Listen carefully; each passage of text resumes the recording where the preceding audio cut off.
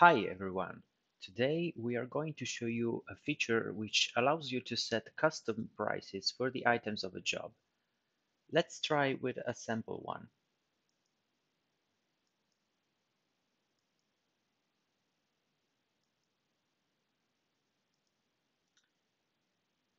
When we click on parts, we can check all the items required for this job and the current price of each of them according to the database information.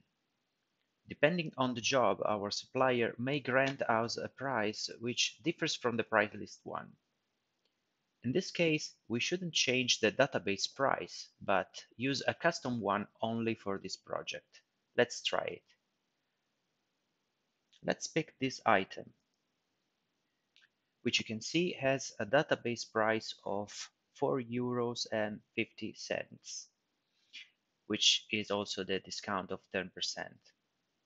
Then we click on Prices button in the job section. As you can see, this dialog is empty because we didn't add any custom price yet. Clicking on the plus button will import the database information of the selected item. Right now, I can edit this information and set a new price, along with any other info such as discount and notes.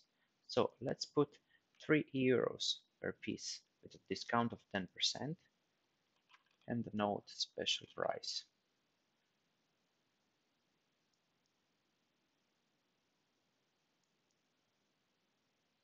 The new price is highlighted in brackets, and the price section will display how many custom price you are using on this project.